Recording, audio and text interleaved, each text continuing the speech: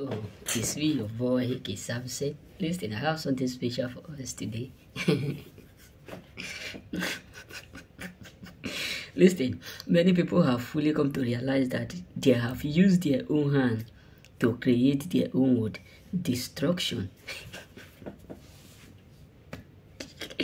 They have finally come to realize that they have used their own hand because of pride, jealousy, and envy. They have used their own hand to create their own word, destruction, frustration, humiliation, and what?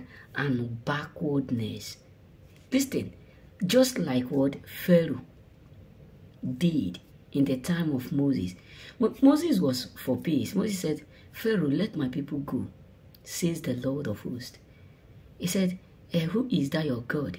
I will not let you go. The heart of Pharaoh was hidden, was hardened. But guess what? Pharaoh now used his own hand to destroy his own, to destroy everything he have been building for so long. The soldiers he have created, the security, the militaries, the horses, the chariot, the this, the that. He used his own hand to destroy it. Yes, believe me. People who were thinking that they are now making what destruction are waiting for you, they have finally come to realize that you are not the one.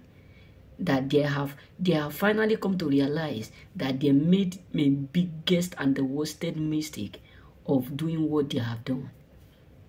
But it's too late to revive the case. Some of them were like, we have made it, we have made it, we have made it, we are victorious, we are victorious for where?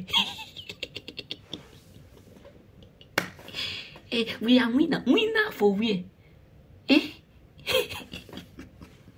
They celebrated too early. Many of them thought that destruction they said they created is going to destroy you, not knowing that they are preparing their own disaster. Now, many of them are not happy. Their heart is broken. My heart too. My heart is broken. I'm not feeling good. I'm not feeling. Imagine they dig a pit for you, and at the same time, they are now asking you to draw them out from the pit which they did for you, and mistakenly they fall inside. Let me explain. The pit which they dig for you are waiting for you to pass by. They ambushed you, waiting for you to pass by. They suddenly, mistakenly fall into the ambush which they set for you. And now many of them are now asking you to rescue them. Are you a Mr. Rescue or Mr. and Mrs. Rescuer? God no go shame us. You know, I tell one of my friends one day, I said, listen, God don't make mistake. God don't make mistake. In Italy, Dio non sbagli. Dio non sbagli.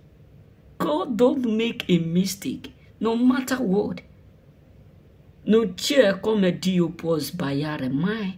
Quella che lui fa è perfetto, è veramente. So what am I trying to say is everything God is doing is perfect. So people who were helping to celebrate you, people who were helping to celebrate disaster that will occur in your life, my brother, they are not smiling, not talk less of recurring what they call celebration, because everywhere it's not soft. They celebrated too early. They jubilated too early. They concluded too early. They have that faith too early. They were unable to figure out whom they were plotting evil for. They were unable to figure out whom they are waiting to fail. They were able to figure out whom they set disaster, frustration, humiliation, backwardness, downfall for. Not knowing that Christ have done all on the cross. And on the cross he said, it is finished. And some of them are waiting and saying, it's not finished, it's not finished. You are going to pass through this evil. It's not yet finished, it's not yet. Yes, accurately, in their life now, it's not finished. Just believe me. Because when Moses was telling Pharaoh, let my people go, Pharaoh was like, I am the king. I must do. I will not let them go. I will not let them go. I will not. But he used his hand to create disaster. What I mean disaster? Disaster, destruction. Your enemies have finally used their hand to dig their own grave. Look at it. When Haman was doing evil, digging grave, plotting how to destroy Esther and his brethren, Haman was so full of happiness. Haman was like, I am the only one that is going to find favor. I am the only one that is going to.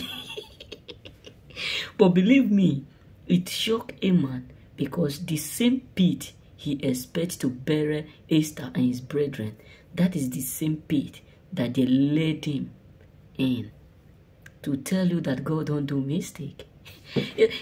God don't do mistake. God is perfect.